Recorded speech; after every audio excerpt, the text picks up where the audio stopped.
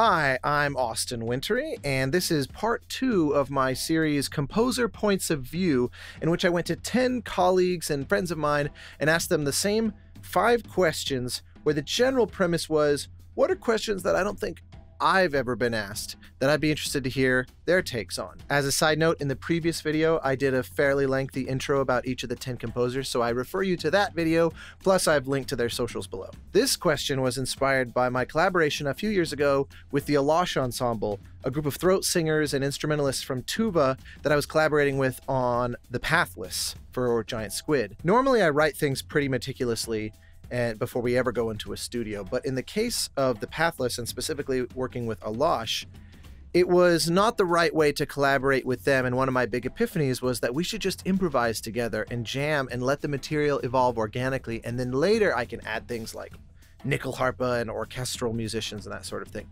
And I had never worked that way. It represented a massive disruption in my process, so much so, and I loved it so much, that I thought, I should try doing this more often. I should make this kind of a regular feature of my work. And I found myself wondering if any of my friends had had experiences similar to that, where something came along and just wildly changed how they write music. So that's what I asked them, and the results were all over the map. I am continually doing that. I mean, it's almost like for me to settle in and be like, I've been working with the same template the same way for 2 years now. I can't even say that. I've never been able to say that. I mean, just off the top of my head, I made a massive switch from Digital Performer to Cubase 2 years ago. I philosophically changed from being, well, my demos don't need to sound good, whatever, I just use crappy samples and I use live orchestra, to, no, the demos should sound real. And then I use live orchestra. But my expression changed. My team set up expression mapping. This is going to get technical, sorry. Expression mapping to access more samples. I have surround speakers. I put those up now to sort of like, okay, I'm going to do everything I can to make it sound like it's on a dub stage when I'm writing. I mean, that, if you told me that even 3 years ago, I would have looked you in the eye and said, I would never in a million years waste my time doing that. And in fact, it was my staff that kept saying, you ought to try Cubase. We can get you more flexibility. And I was like, no, no. And without telling me, they spent 6 months building my template in Cubase and said, now we have it. Will you sit down and try it? And I was like, fine. And wow, it changed the way I think. It changed the way I write.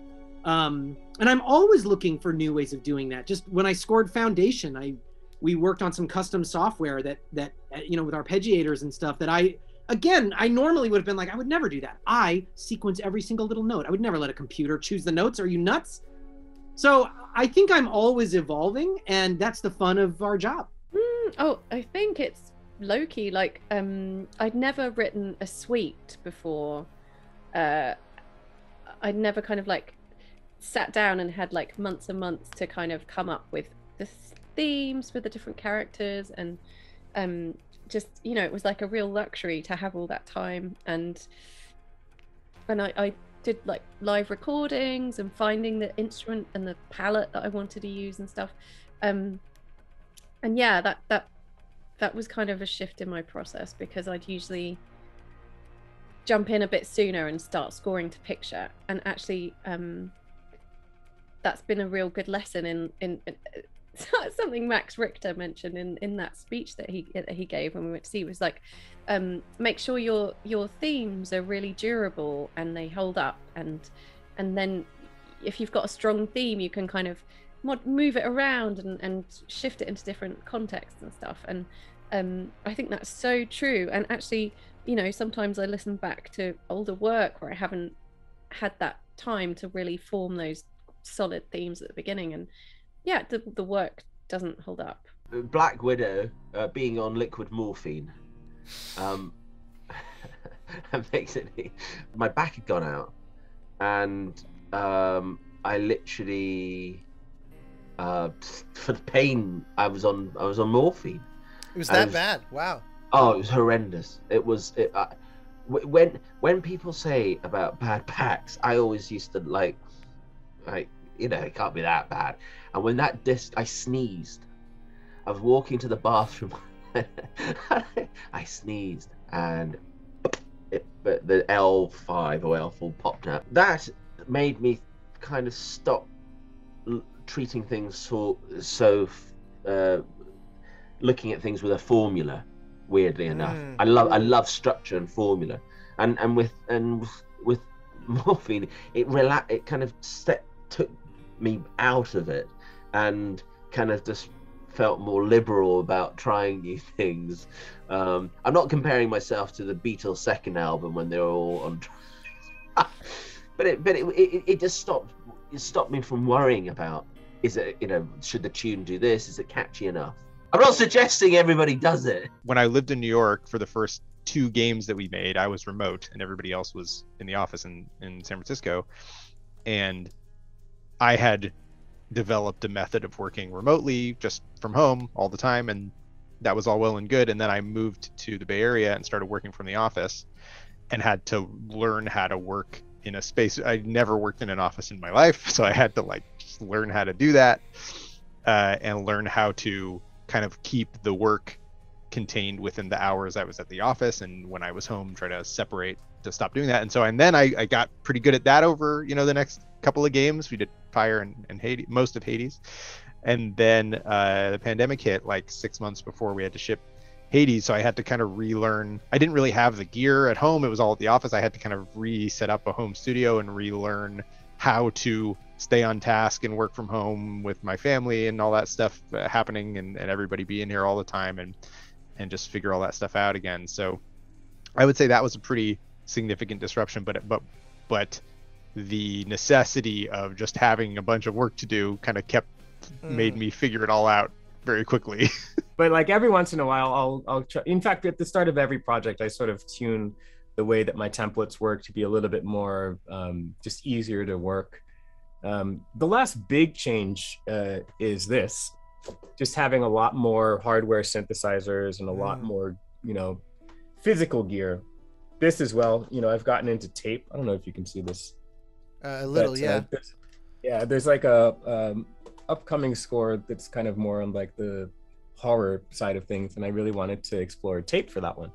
And I love it. I love the sound of tape. I've actually run like entire sample libraries. I've resampled them and then put them on cassette tape and then have them played back and re-recorded it back in, and like with Verispeed and all kinds of funny stuff like that. I worked on this film, The Reason I Jump, and that really opened my eyes up to on every project I wanted to push process and challenge myself.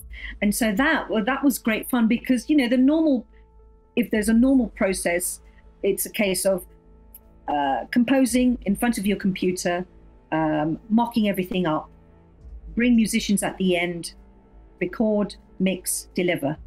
And with this project, because I was brought on so early, we had the ability to and the time to experiment, where there was no right or wrong. And that was so refreshing, because I, being slightly OCD, being a perfectionist and being always wanting to be in control of every single note that I compose, I decided to be much more collaborative with musicians and held semi-improvised recording sessions, which was really, really exciting.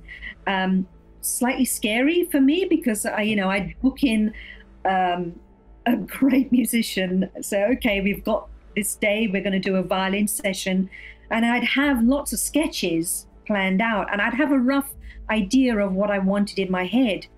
But the ability to bring it, I cast my musicians really carefully, so that I'll listen to their music. I think, I think they've just got the right touch to bring something really fresh and exciting to this. So I'd bring in a violinist, for example, or a cellist, and play them my sketches, and then direct them on the fly.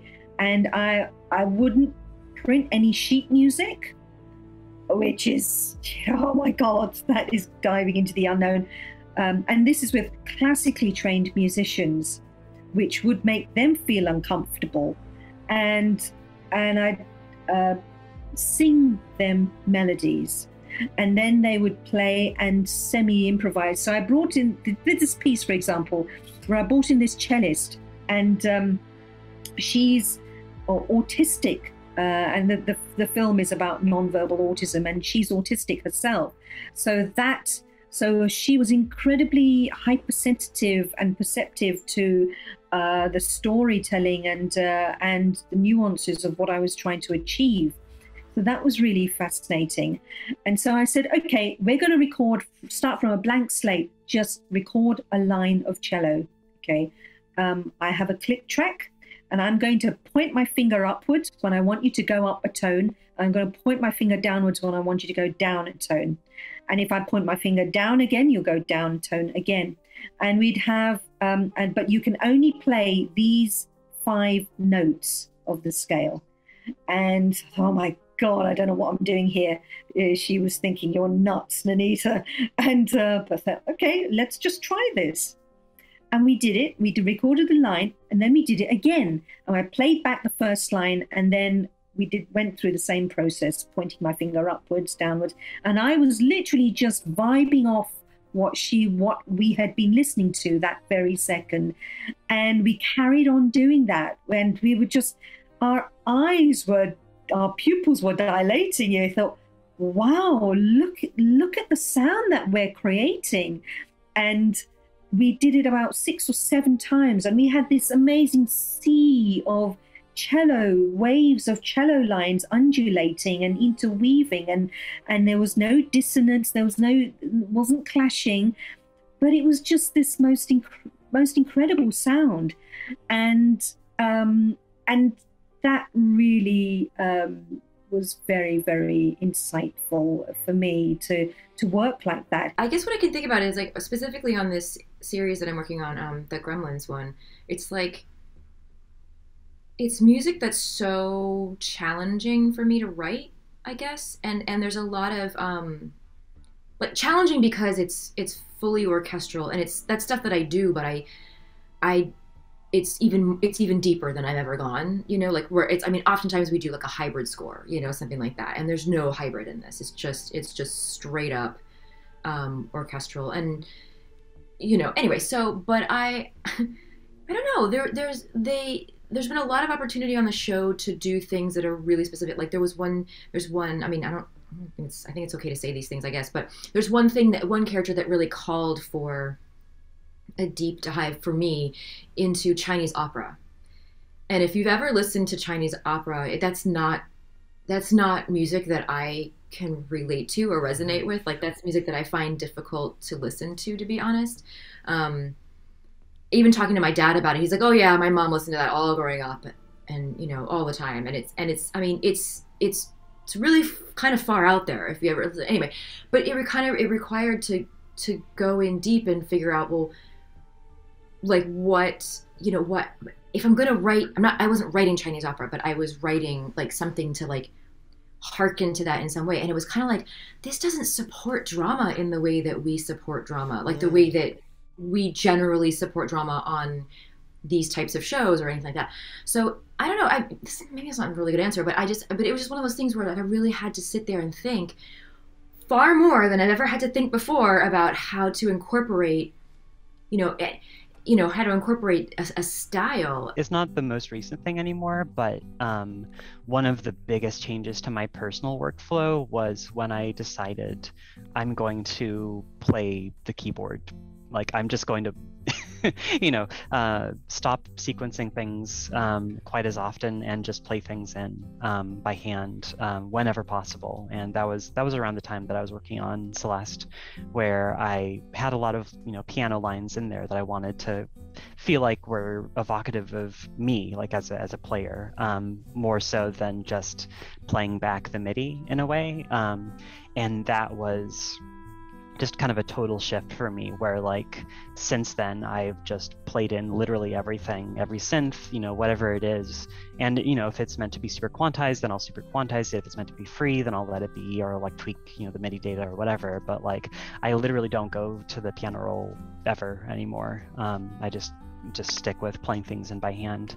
And the main exception is if I'm working in like a tracker or something where like you kind of have to, but otherwise, yeah, like that totally changed how I approach writing music. I try and swap up my process as much as I can. So like even this year, like during COVID, I was doing a bunch of projects, but I was doing this one called Welcome to Earth, which is this Will Smith and Darren Aronofsky kind of natural history series for Nat Geo. And I'd done something with Darren before called One Strange Rock, and the idea was we're going to do more of the same, which was like basically insane visuals, very weird electronic abstract music. And the thing that was fun for that was also like the COVID aspect was being like, right, I've got to do everything myself. So I'm going to do everything, like, you know, kind of no real life players. Everything's got to be done in this room.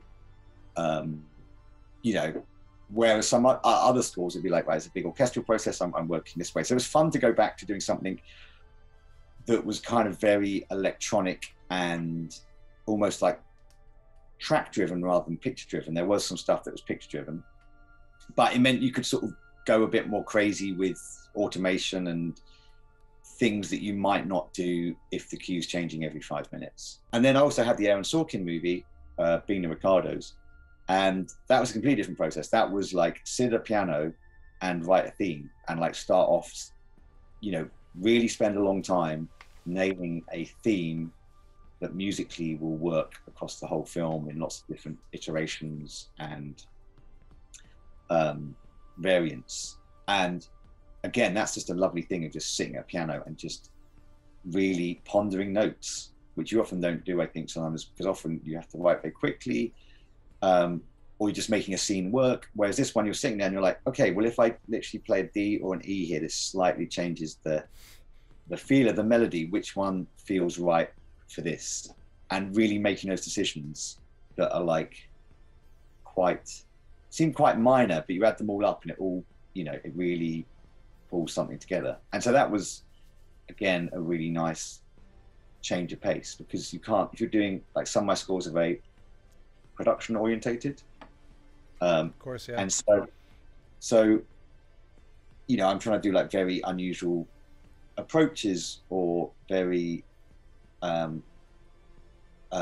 like more sonic approaches than musicality. You know, I try to put musicality in there, definitely, but it's like I'm approaching it more from a sonic point of view, and that involves a lot of experimentation and just kind of slowly finding a way there. Whereas just singing a piano is such a lovely like experience of just like of it just, you know, just writing music. Somebody said to me once they change the studio every 2 years, the design of it. Wow. So they'll change the direction of the rig. Mm-hmm. And I thought I thought that's quite good. You know, it's expensive to keep changing all the time. Yeah, it's a great idea though. But just changing the sofa to a different place, but it's difficult because it's like I've now got a new studio and I think differently. I must say, I think totally differently. Basically, I work with a template, as does so many people, depending on what projects you're on. But it's just for ease of use. And, you know, I love all my keyboards and everything else, and it's great for noodling about on. But you don't have time all the time, you know, for movie work and for TV work. So you just got to sort of get in there, and that's when you use the soft synths. But I was like, all right, here's a film. I'm completely sort of glossied out from a point of view of everything was too perfect on that last score. I got rid of my template, and the whole film was about analog processes, and it was about analog processes in photography. And it was about Elsa Dorfman, and Elsa Dorfman is an incredible photographer who had I want to say a 6-foot or a 7-foot Polaroid camera. And there were only about 6 of these in the world. And her thing was that she would take pictures of people, like portraits. And of course, it's not like now it's like ding, ding, ding, ding, ding. You can take 5,000 pictures. You get 2 for every photo shoot. Because of course the paper is... Yeah, I didn't even know that was physically I'll possible. just move back. The paper is that big! So, yeah, so she's like, well, you get 1 outtake, and then she gets to keep 1. That was the deal. And she said she hated doing relationship photographs because people always would break up or this or that. So it was more kind of, so, and you can see it, she's like, and I've only got 2 pictures to do of this. So anyway, but it was, then the fact was that Polaroid they weren't making any more of this paper, and the company got sold off and so on. So it was all very analog versus digital world taking over from the analog world. So her career was, I mean, by that stage she was getting on a bit anyway, but she's like, so my career will last for as long as there is this paper, because after that, I'm done. No one else is making this paper. So I was like, well, this is a really interesting point of view. It's like, well, if the digital world is ruining the analog, then let's come full circle on this. And it's not groundbreaking, but for me as a composer, it was very refreshing then. I got rid of the template, I got rid of all my synths, and I just played everything in live, which is how I started off when I was working with bands. It was like, you're just on a tape to tape. And so the thing about tape to tape is the same as using what they call, not Steinbeck machines, editors, where it's the old kind of like all the film. Like a moviola, you mean? Like it wasn't moviola. What was the company that? It wasn't Steinbeck. It was Stein. God, anyway, but the editors say the same. It's like it used to give them time to get to the energy of the film and the flow of the film and to get the pace of the film. Whereas now it's like, okay, chop, chop, chop. Now let's watch it. No, you've got to wait for the reel to rewind, which gives your brain 30 seconds to get yourself back. And that used to be the same when you're playing piano. It's like the first and foremost, number one rule you can give people when you're recording people in the studio is don't just go, right, give me another tape, give me another tape, give me another tape. Because as an artist, you need to have time to think about what you're doing and to think about your performance.